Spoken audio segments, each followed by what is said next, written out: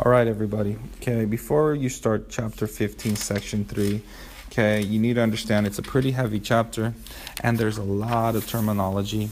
But just to keep in mind a couple things, when they talk about variation, they're just talking about differences within a population.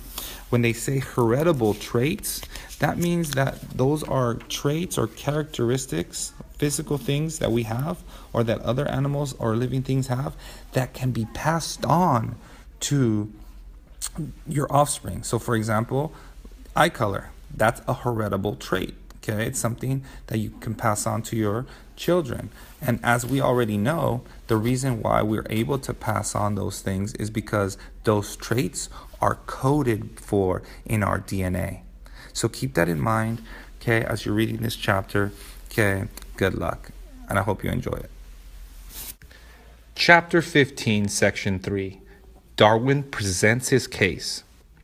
When Darwin returned to England in 1836, he brought back specimens from around the world. Subsequent findings about these specimens soon had the scientific community abuzz.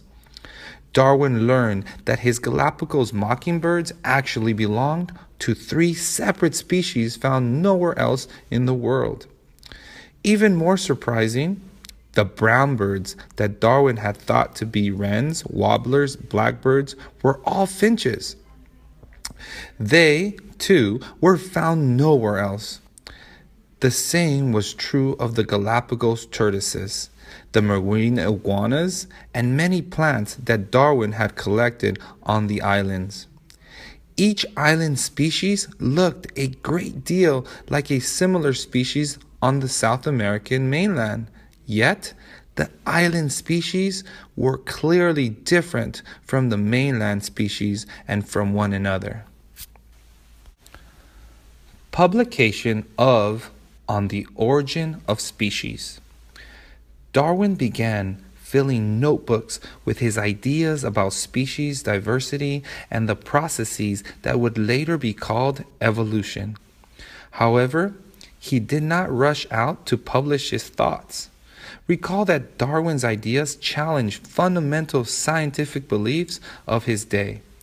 Darwin was not only stunned by his discoveries, he was disturbed by them. Years later, he wrote, "It was evident that such facts as these could be explained on the supposition that species gradually became modified, and the subject haunted me."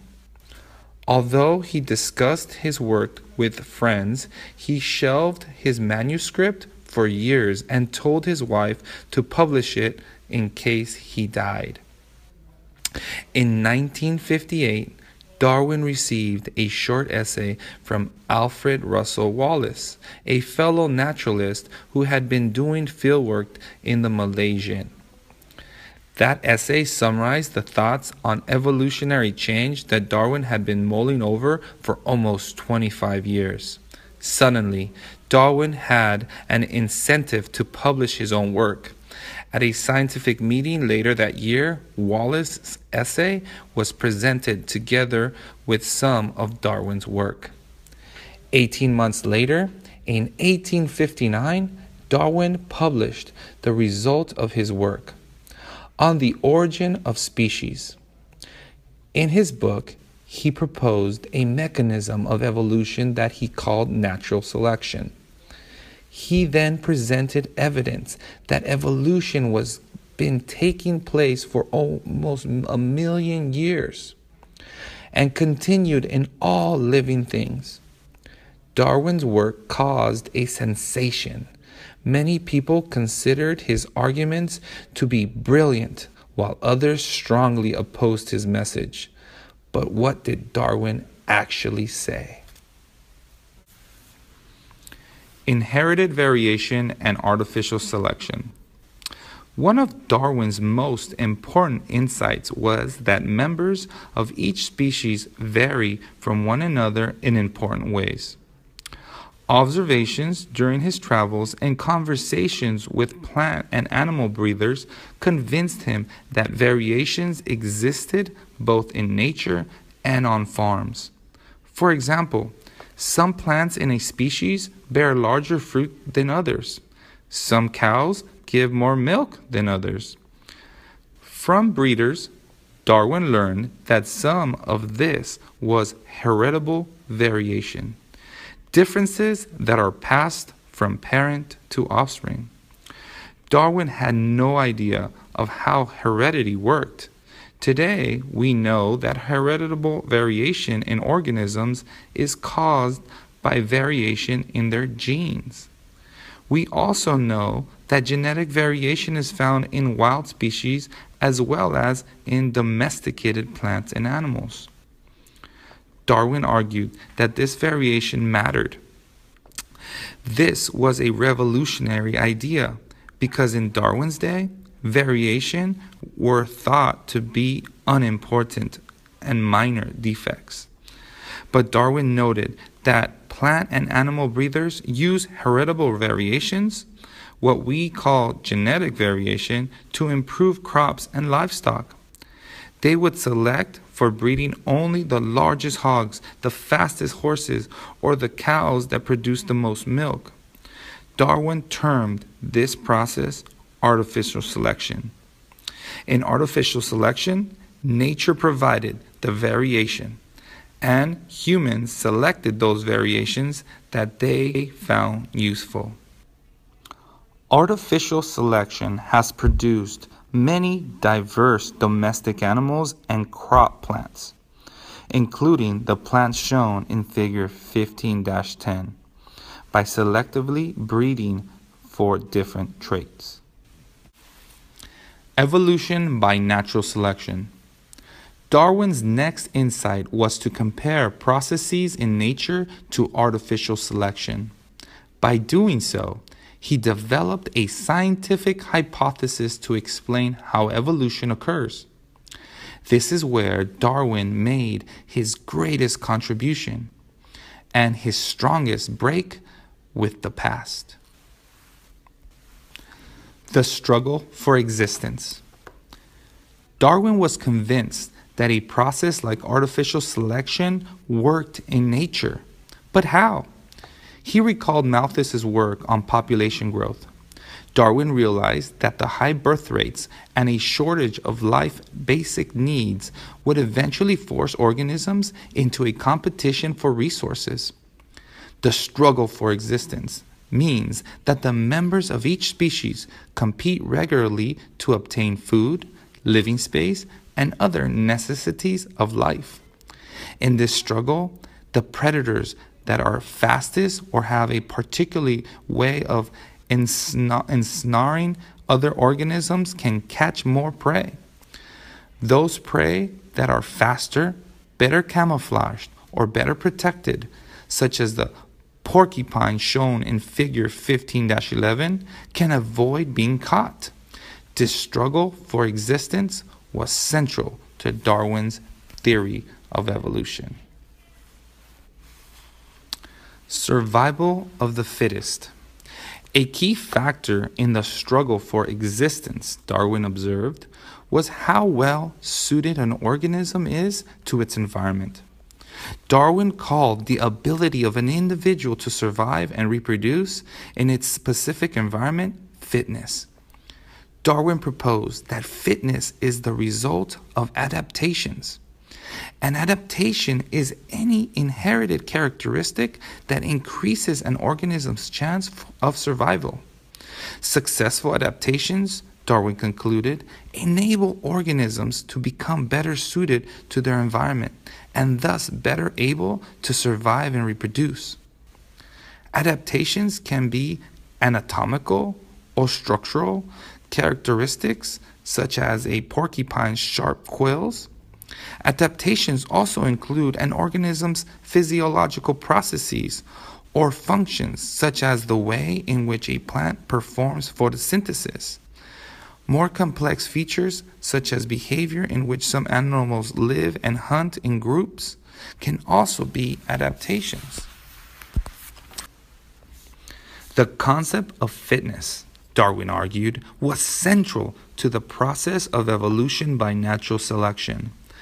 Generation after generation, individuals compete to survive and produce offspring. The baby birds in figure 15-12, for example, compete for food and space while in the nest. Because each individual differs from other members in its species, each has a unique advantage and disadvantage. Individuals with characteristics that are not well suited to their environment, that is, with low levels of fitness, either die or leave few offspring. Individuals that are better suited to their environment, that is, with adaptations that enable fitness, survive and reproduce most successfully. Darwin called this the process of survival of the fittest. Because of its similarities to artificial selection, Darwin referred to the survival of the fittest as natural selection. In both artificial selection and natural selection, only certain individuals of a population produce new individuals. However, in natural selection, the traits being selected and therefore increasing over time contribute to an organism's fitness in its environment. Natural selection also takes place without human control or direction.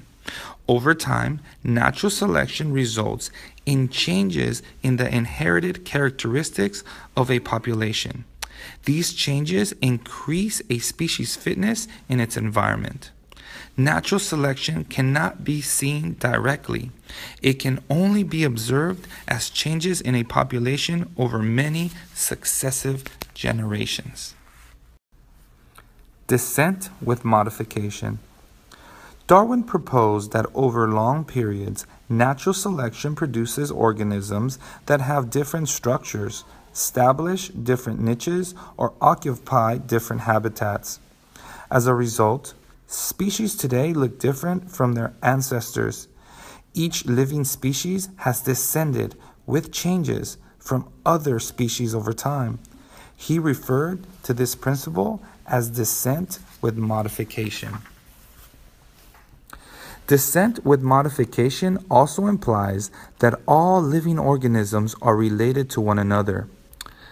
To look back in time, and you will find common ancestors shared by tigers, panthers, and cheetahs. Look farther back, and you will find ancestors that these felines share with horses, dogs, and bats. Further back still are the common ancestors of mammals, birds, alligators, and fishes. If we look far enough back, the logic concludes we could find the common ancestor of all living things. This is the principle known as common descent. According to this principle, all species, living and extinct, were derived from common ancestors. Therefore, a single tree of life links all living things. Evidence of evolution. With this unified, dynamic theory of life, Darwin could finally explain many of the observations he had made during his travels aboard the Beagle. Darwin argued that living things have been evolving on Earth for millions of years. Evidence for this process could be found in the fossil record, the geographical distribution of living species, homologous structures of living organisms, and similarities in early development or embryology. The fossil record. By Darwin's time, scientists knew that fossils were the remains of ancient life, and that different layers of rock had been formed at different times during Earth's history. Darwin saw fossils as a record of the history of life on Earth. Darwin, like Lyell, proposed that the Earth was many millions rather than thousands of years old.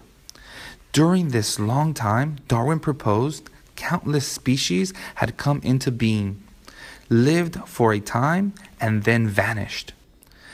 By comparing fossils from older rock layers with fossils from younger layers, scientists could document the fact that life on Earth has changed over time as shown in figure 15-13. Since Darwin's time, the number of known fossils forms has grown enormously.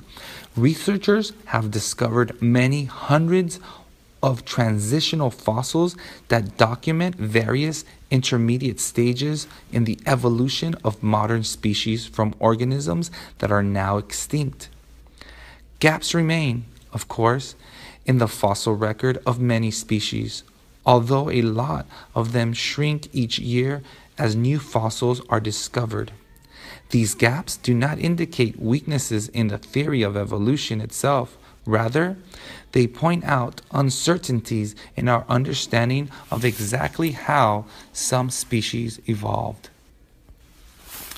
Geographic distribution of living species. Remember that many parts of the biological puzzle that Darwin saw on his Beagle voyage involved living organisms. After Darwin discovered that those living brown birds he collected in the Galapagos were all finches, he began to wonder how they came to be similar yet distinctly different from one another. Each species was slightly different from every other species.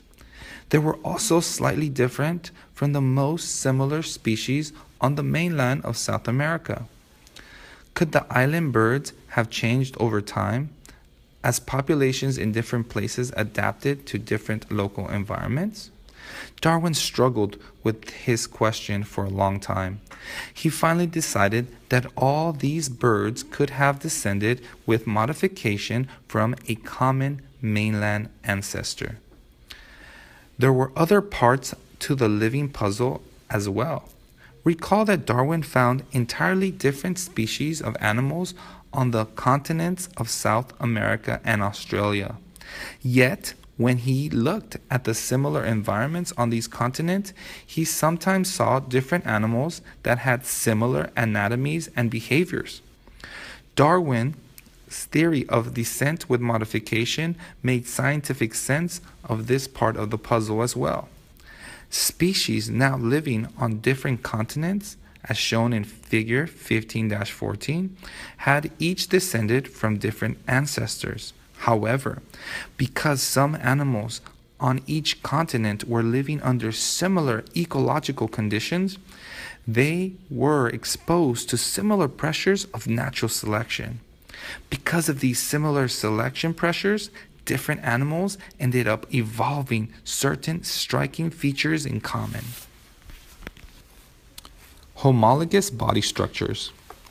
Further evidence of evolution can be found in living animals. By Darwin's time, researchers had noticed striking anatomical similarities among the body parts of animals with backbones. For example, the limbs of reptiles, birds, and mammals, arms, wings, legs, and flippers vary greatly in form and function, yet they are all constructed from the same basic bones as shown in figure 15-15.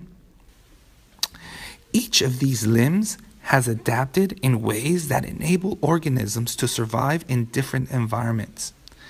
Despite these different functions, however, these limb bones all develop from the same clumps of cells in embryos. Structures that have different mature forms but develop from the same embryonic tissues are called homologous structures. Homologous structures provide strong evidence that all four-limbed vertebrates have descended with modifications from common ancestors. There is still more information to be gathered from homologous structures. If we compare the front limbs, we can see that all bird wings are more similar to one another than any of them are to bats' wings. Other bones in bird skeletons most closely resemble the homologous bones of certain reptiles, including crocodiles and extinct reptiles such as dinosaurs.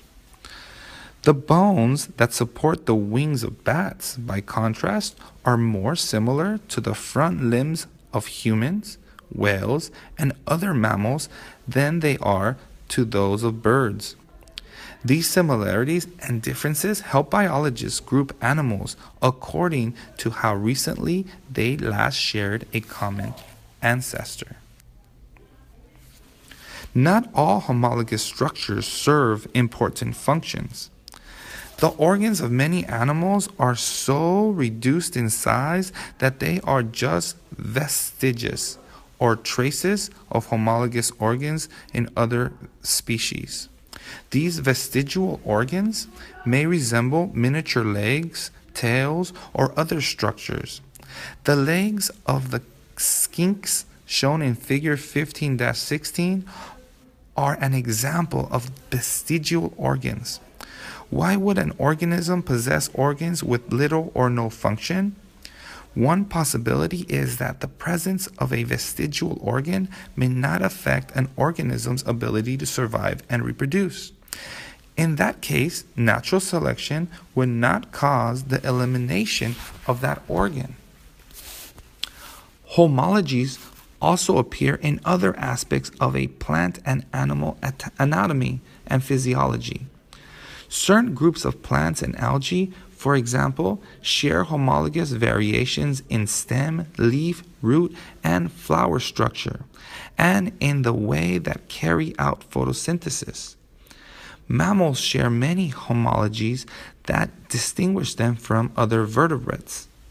Dolphins may look something like fishes, but homologies show that they are mammals. For example, like other mammals, they have lungs rather than gills and obtain oxygen from the air rather than water.